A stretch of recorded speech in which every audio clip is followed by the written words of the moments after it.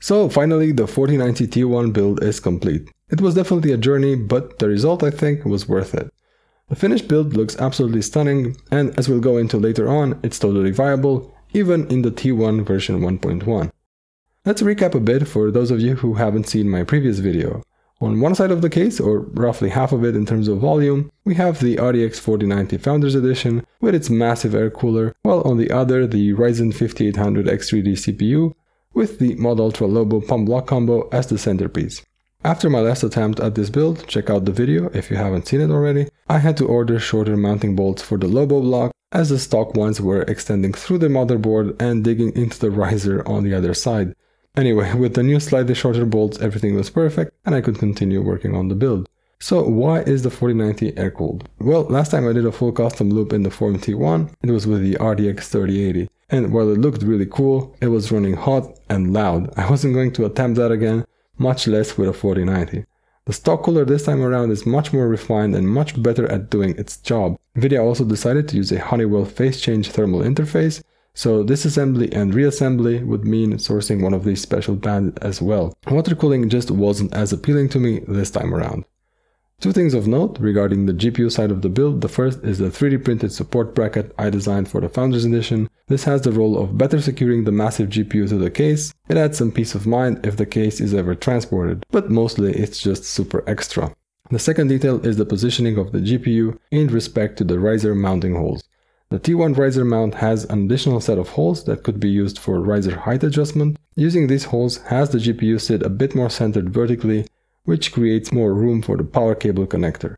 To do this, however, you will need some additional mounting hardware. One of the holes we need to use is shared with a motherboard standoff coming in from the other side. My solution here was just to use a female-to-female standoff and a grub screw, leaving just enough usable threads on the other side. You could improvise here and find a different solution, just be mindful of this should you decide it's worth doing.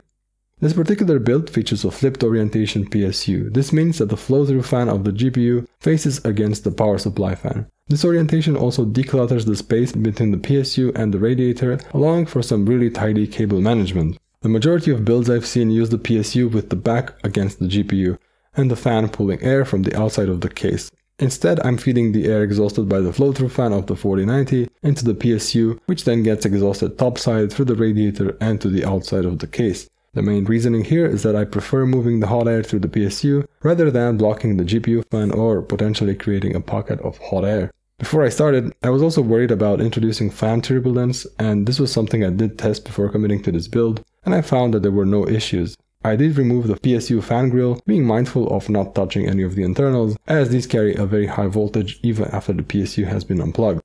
The Captain tape seen here is just for protecting the GPU from scratches. Super short screws are needed, and I used washers to make sure everything is flush. As you've probably noticed, I used frosted hard tubing for this build as an extra challenge for myself, but also to keep things tidy and locked in position. So that the look is complete, I'm using EIGA satin titanium series of fittings here, and the fantastic micro rotary 90-degree fitting, which I really like, especially compared to the regular 90-degree fittings, which are way too bulky for small form factor builds. It's also really easy to screw these directly in position with a hex driver, just be careful not to over torque them. By the way, if you ever damage the inner O-ring of a hard tube compression fitting with improperly sanded tube ends, here's a quick way to replace the O-ring. Grab a piece of gaffer tape or anything sticky, fold it like this, and use it to grab the O-ring from inside the fitting. Put the new O-ring in the fitting and keep wiggling it around until it gets in the groove.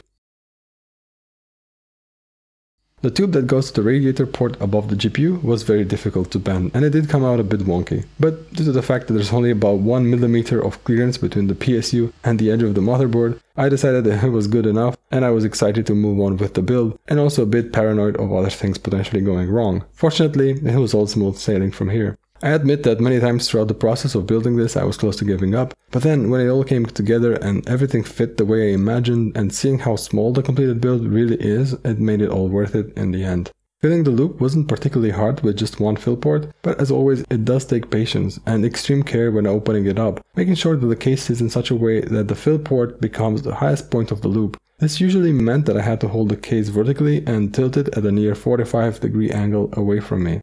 Cable management is also something I paid quite a bit of attention to, and here the silicone custom cables played a massive role. It goes without saying that without these it would have been considerably harder and not nearly as nice looking.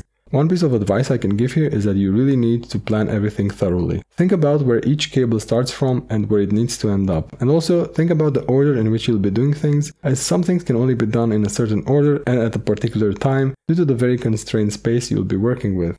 Another thing to keep in mind is that because I'm using the 1.1 version of the case, this build was much more difficult to pull off. So if you do decide to go for something similar but in the second version of the case, you'll not only find it easier to build, but you'll also have better options when it comes to cooling. I usually keep my builds on a nearby table, but this time I actually place this one on my desk behind my monitor, just so I can enjoy the tiny FormD 1 case once more. As for future build ideas, I will probably move to something slightly larger. So let's see how we're doing in terms of performance, but first I want to talk about fan control. This is a free piece of software I mentioned before, but one that I feel is worth discussing in more detail. With it, you can control all your fan speeds, make custom fan curves, or even more advanced stuff which we'll get to in a second. All of this from a super clean user interface. Here's how I've set it up. I wanted to have the radiator fans ramp up to fixed RPM values when things started getting heated up. But I didn't want the fan speed to be tied to just the GPU or the CPU temperature, but instead whichever was running hotter. To do this, I use Fan Control's powerful custom sensors. I use a mix sensor that returns the highest value between two input sensors. I use the GPU core temperature as it is, but for the CPU I first apply an offset of -15 degrees with the offset sensor, and then I also have the temperature averaged out over 30 seconds to smooth out any spikes. I do this simply to normalize the two temperatures so that they are more or less closer together, as the CPU always has a much higher delta. I don't use this to monitor the temperatures, so it's fine if the value for the CPU doesn't make any sense. For the tests, I will be running my least aggressive undervolt profile for the GPU, which is basically stock performance at a lower power draw. And for the 5800X3D, I'm using PBO2 tuner to apply a curve optimizer setting of -28 on all cores, which is the lowest I can go for my particular CPU sample. In my experience, this results in a modest reduction of about 10 watts under boosting behavior. My test of choice this time around is The Witcher 3 with its next-gen update. This version of the game is very taxing on both CPU and GPU, so naturally it's going to make for a great testing tool. We're running 4K resolution, ray tracing, DLSS and frame generation are all enabled. Our first test is with the radiator fans at a comfortable level, running at 68%.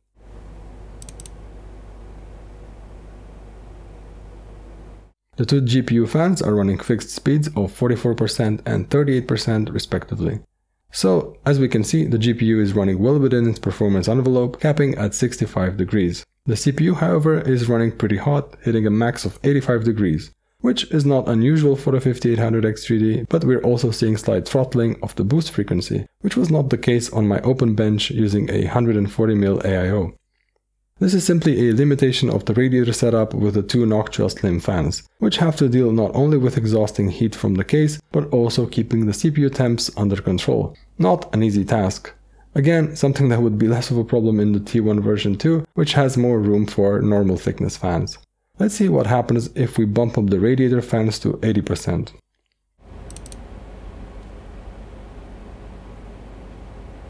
The GPU temperatures stay more or less the same, but we're now keeping the CPU from throttling its boost frequency, and we're topping out at 82 degrees. Let's try a different test, Returnal at 4K with DLSS, no ray tracing this time to prioritize frame rate. Here the CPU was again hitting a max of 85 degrees, but without any issues holding the max boost of 4450 throughout the test. The GPU topped out at 64 degrees. Overall, it seems that fan speeds have to be a bit on the higher side to ensure everything is running smoothly. Again, there's only so much two slim fans can do, so all things considered, these are actually pretty good results. Another point I want to touch on is the power supply orientation. As I talked about earlier in the video, my setup involves pushing GPU air exhaust through the PSU. I don't know how my setup compares to a standard orientation or indeed to the T1 version 2, but here are some observations. Firstly, I measured the air temperature coming out of the PSU to be 57 degrees after 30 minutes of The Witcher 3. Secondly, the backside of the PSU, meaning the part facing towards the outside of the case, was getting too hot to touch for more than a couple of seconds. I don't have the means to measure the temperature of the surface, but it was getting definitely hotter than the exhaust air. I know this information isn't very useful without something to compare against, but I thought it was worth mentioning as a reference for anyone else running similar setups. That's it for now. Overall, I'm very happy with how this turned out, all things considered. There's a 4090 Founders Edition in there, in a sub 10 liter case. That's just crazy to me. So in a way it exceeded my expectations, and I will be running this setup for a while as a kind of longer term test. I will be sure to keep you guys updated on how it's been running. I would also like to hear any suggestions or ideas you'd like me to try out in the future. Let me know down in the comments. Thanks a lot for sticking until the end of this video. Bye for now.